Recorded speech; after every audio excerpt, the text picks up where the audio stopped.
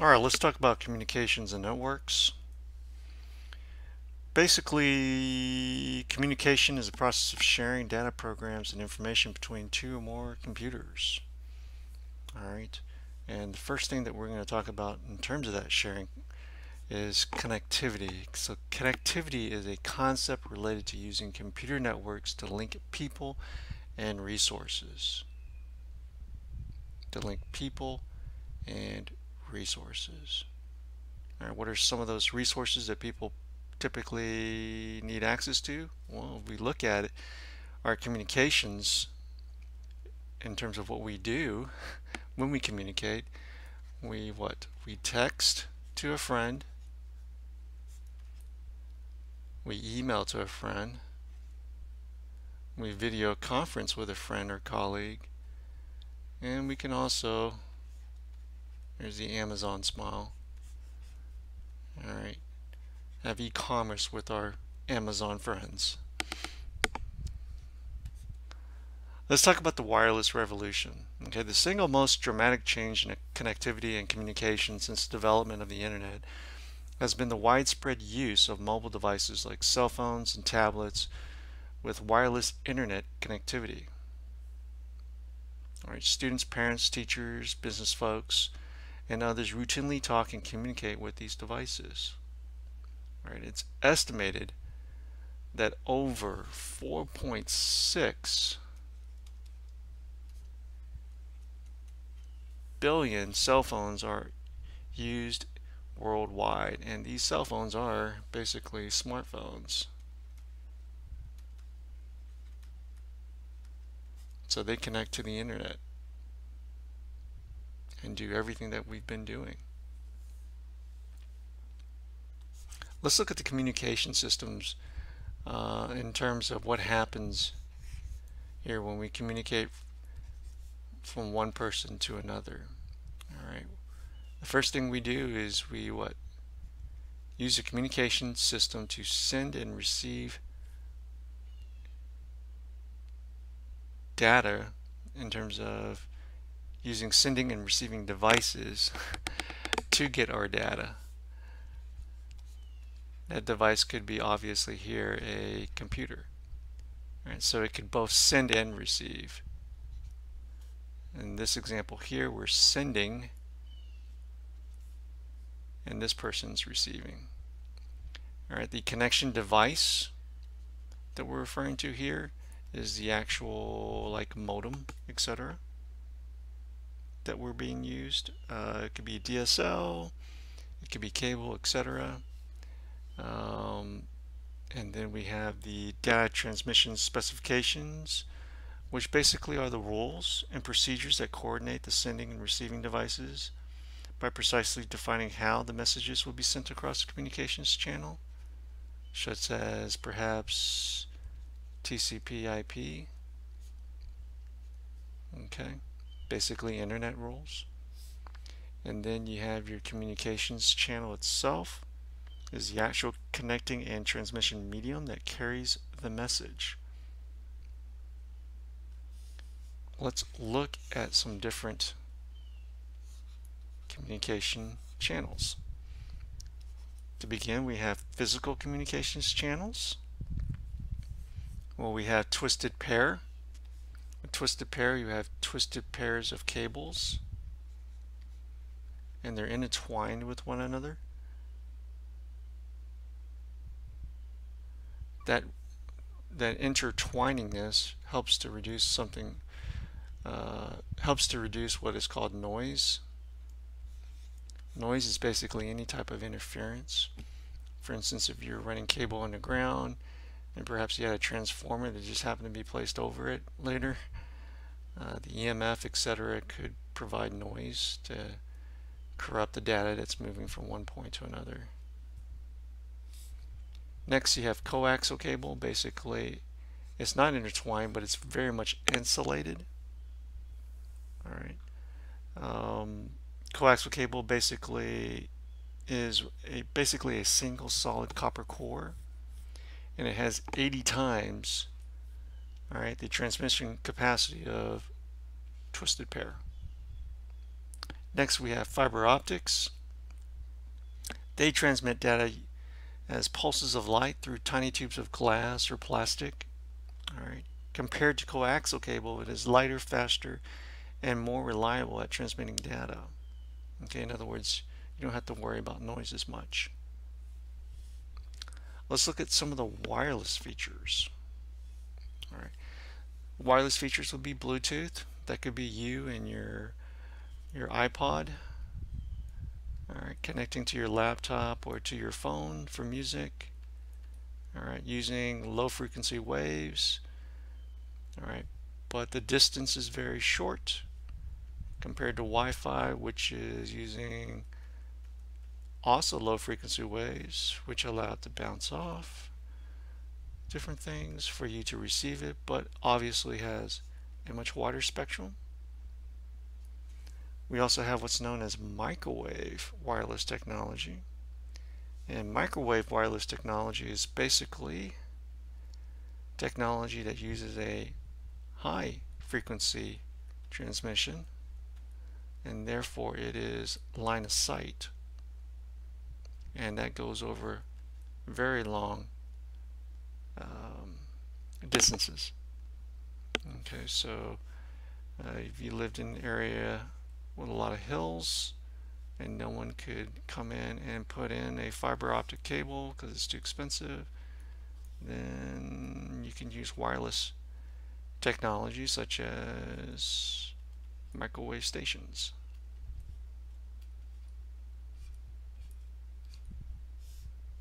All right, there's also what's known as WiMAX, which is basically Wi-Fi plus microwave, for those of you who love math. Cities, universities, etc. may be users of WiMAX technology to provide wireless technology to all folks. And then of course there's satellite technology. Alright, satellite technology is another way of getting information here.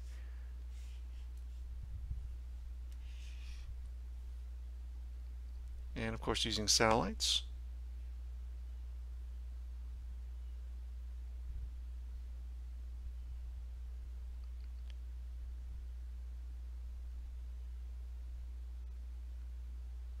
And then of course we also have our cellular technology that most of us use a lot. Alright, they communicate using multiple antennas, also known as cell towers, that we see built all over the city. Or perhaps we don't see because sometimes they build it so it blends in with a building, etc. Alright, they send and receive data within a relatively small geographic region known as cells. So this could be another tower, and this would be like a cell, and then which our provider has a plethora of cells, all right, to push our information back and forth.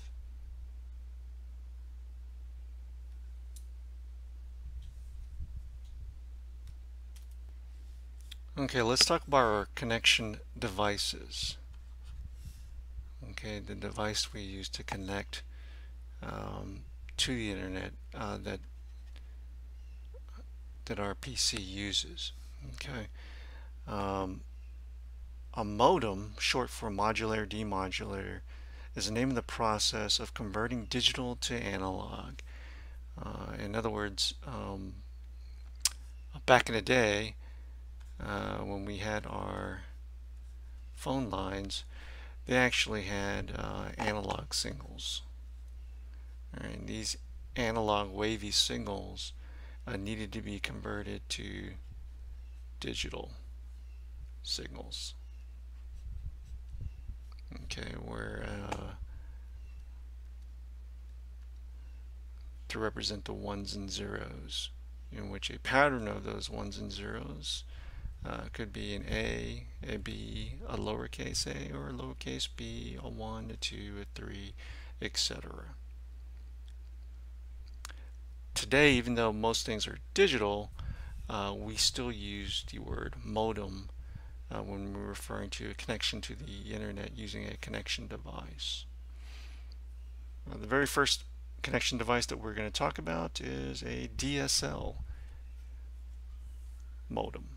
Okay, and again, it's just a word to describe a connection device, even though it's not modulating, demodulating anymore. All right, a DSL line basically uses standard phone lines to create a high-speed connection directly to your phone's company's offices. All right. These devices are usually external and connect to the system unit using either a USB or an Ethernet port. A cable modem uses the same coaxial cable as your television. Like a DSL modem, a cable modem creates high-speed connections using the system unit's USB or Ethernet port. That's something I use at home. A wireless modem, also known as a wireless wide area network modem, almost all computers today have a built-in wireless modem. All right, and if you don't, you can always get a wireless adapter card. Okay, that slides into your slot or is able to plug into a USB port.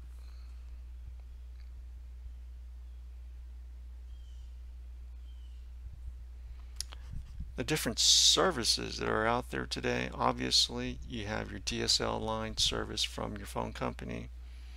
Okay, you can have your cable service from your cable provider, which is what I have. You can have a fiber optic service.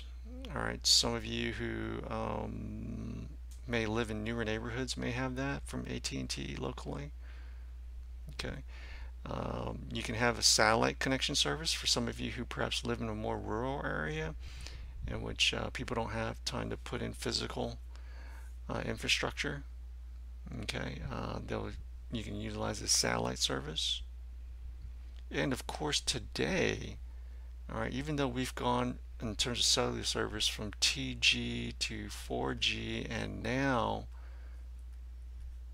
with 5G, the 5th generation mobile telecommunications technology is the most recent generation, and the speeds at which you can have are basically that as the same as home internet.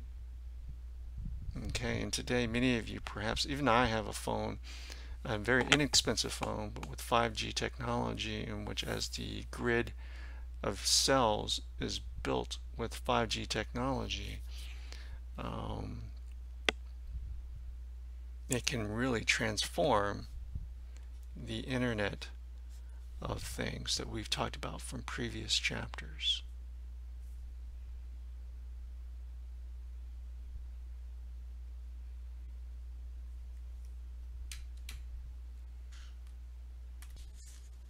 Next we have data transmission.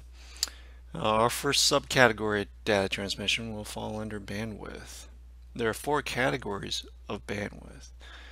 Bandwidth basically is just how much information can we send from one location to another. All right, how much information or data can we move across a communications channel from one point to another in a given amount of time. All right, that's bandwidth. The first subcategory of bandwidth is what's known as voice band. It's used for standard telephone communications, where personal computers with telephone modems and dial-up service use this particular type of bandwidth. The next is a medium band. It's used in specialized leased lines to connect mid-range computers and mainframes, as well as to transmit data over long distances. Next we have what's known as broadband. It's widely used for DSL cable and satellite connections to the internet, where several users can simultaneously use a single broadband connection for high-speed data transfer. We also have what's known as baseband, which is widely used to connect individual computers that are located close to one another. Like broadband, it is able to support high-speed transmissions. Unlike broadband, baseband can only carry a single at a time. Within data transmissions, we also have what's known as protocols, which are just basically rules on how we communicate in a network. The very first protocol we have, what's known as TCP/IP. It's a widely used internet protocol. Its essential features involve identifying sending and receiving devices and breaking information into small parts or packets for transmission across the internet. In other words, we need to know who sends it and who receives it. All right, that information is in data packets, just data, and by a process called packetization, we break up these packets into small pieces, and they all may or may not go along the same route to reach the other person over here. How does it know where to go? Well, it knows it's this person's IP address.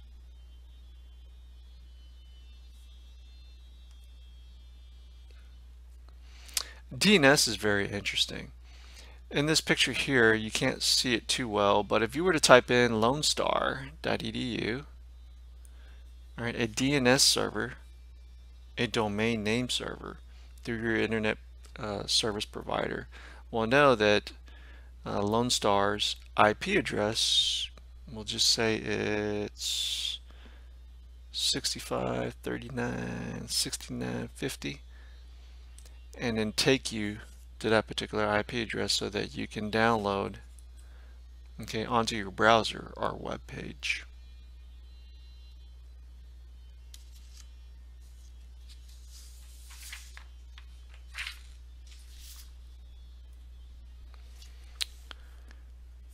Our next category is just basically networking terms. And before we get into our next categories, let's just get some terms down. The very first is a node, which is basically any device that's connected to the network. The next is a client, which could be a node. All right, so a client could be here. These could be clients, and this could be a server. The server is providing services and stuff to the clients. Okay, you can have what's known as a directory server, where a directory server is a specialized server that manages resources such as user accounts for the entire network. You can have a host. A server could be a host, all right, which is any computer system connected to a network that provides access to its resources. So a client could also be a host.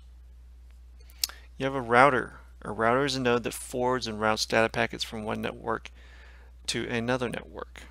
So if you were to send information,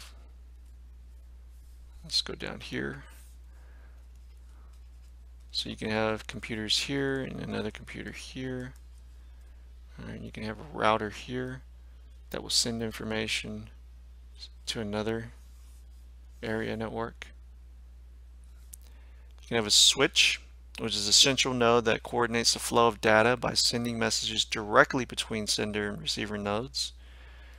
So if this router receives information and it wants to reach this particular computer here, it actually can go to a switch, which will send it directly to a user rather than sending it to all users if this wasn't a switch and was a hub instead. That's what hubs used to do. It would send the message to all the PCs, and then A would say, hey, that's me, I'm listening. There's also a term called NIC, Network Interface Card. Okay, it's an expansion card located within the system unit that connects your computer to a network. You also have the keyword network operating system, which controls and coordinates all the activities of computers and devices on the network. And then we also have a network admin, which is basically the person responsible for the network operations and the implementations of new networks.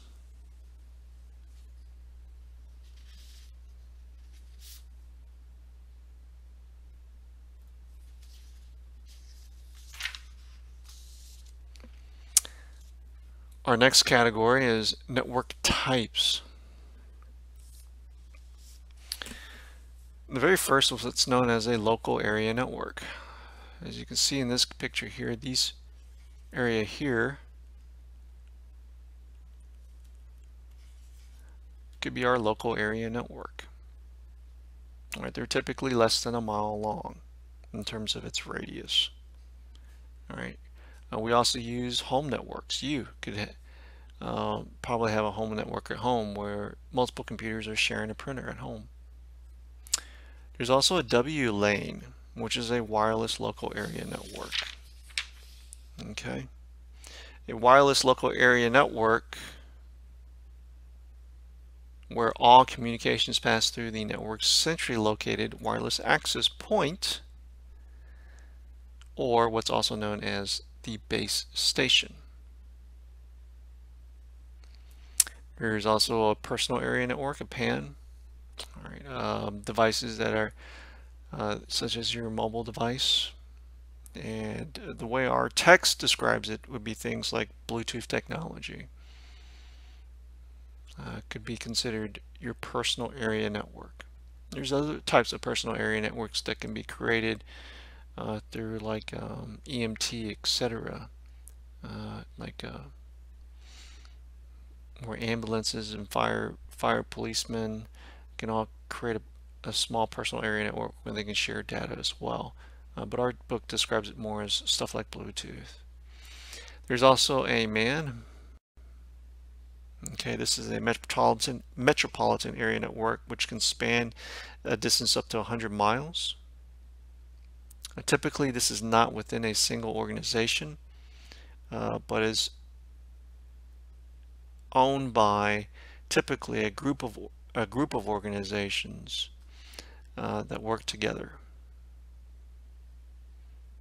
And then you also have a wide area network, which is greater than 100 miles, in which all these local area networks can provide a wide area network, where the internet is our largest wide area network.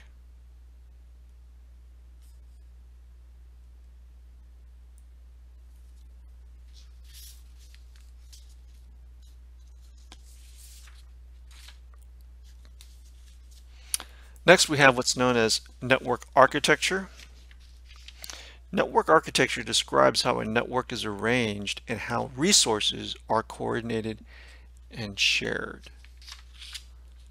How they're arranged in terms of a subcategory called topologies, and then how they're shared, how resources are shared in terms of our subcategory called strategies.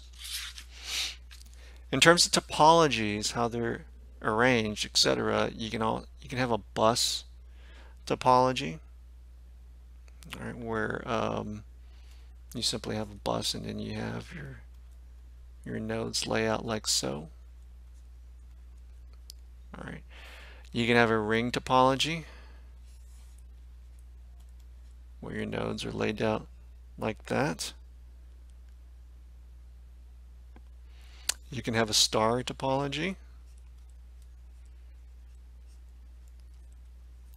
where you have a central device, which is your switch. You can have a tree topology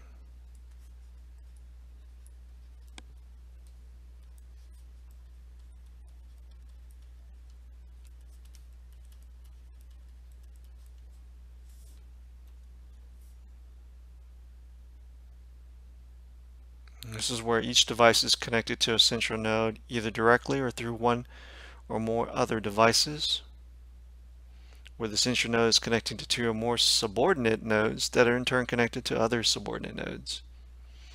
You have a mesh topology. This is actually a picture of a mesh topology.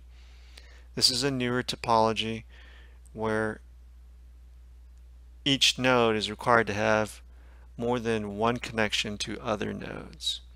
And it's usually possible through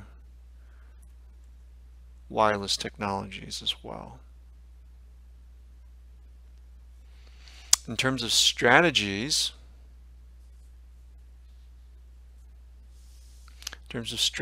how those resources are shared, you have what's known as client server, okay, where where you have clients that can access a server to get their resources, or you just have what's known as peer-to-peer,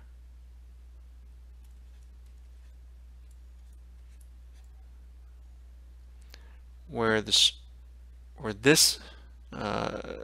type of strategy, where each of the members have equal authority and can act as both client and server.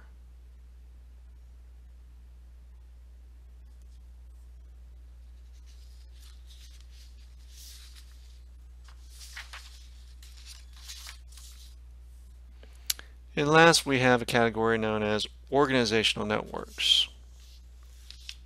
And here, the internet technologies that we talk about here are intranet and extranet. If you can't see that because it's starting to get small, it's intranet and extranet. And what this picture is here is that these two areas that you see here, these are intranets. An intranet basically allows people within an organization to look at things under HR, newsletters, etc., that you would look at on the internet for, except it's within an enclosed organization. That's the intranet.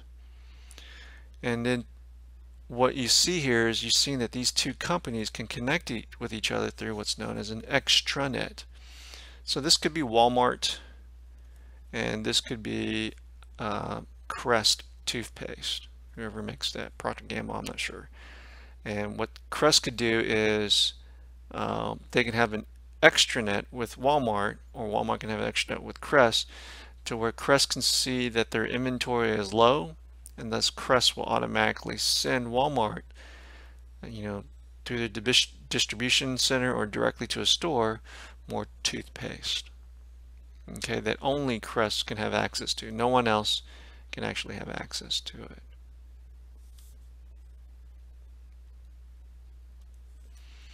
In terms of network security, we have what's known as a firewall,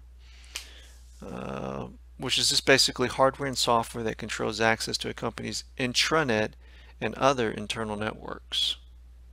Okay, so there may be like a proxy server here and a proxy server here in this picture that serve as our firewall. Other types of security would be what's known as an intranet, or an intrusion detection system. An intrusion detection system works with firewalls to protect an organization's network. They use sophisticated techniques to analyze all incoming and outgoing network traffic. And these patterns that they're looking for could be signals of a network attack, so that they can disable those patterns that they see that are negative to the particular company before the payload comes. You also have what's known as a VPN, a virtual private network, that basically allows someone who's remotely connecting in to a company access to the company's resources using public channels to access it, where everything's encrypted and therefore secure.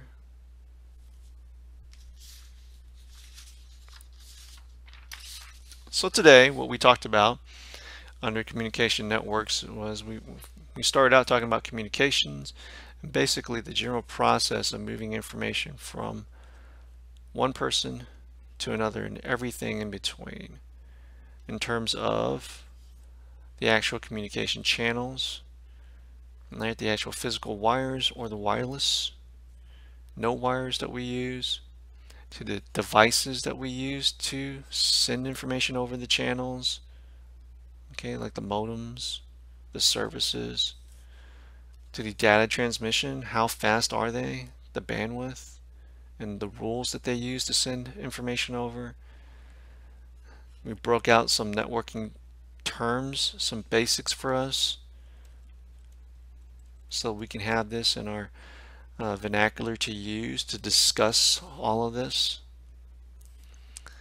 The network types, from local area networks to wide area networks, to their architecture in terms of how the actual computers are laid out, okay, to the rules in which we dictate how those resources are distributed, whether from client server or peer-to-peer, and an organizational network in terms of the technologies that can be used to look at things internally through intra, and providing access to limited access to our internal network to others through an extranet, and the security that we can use within our organization. And that's it for chapter 8.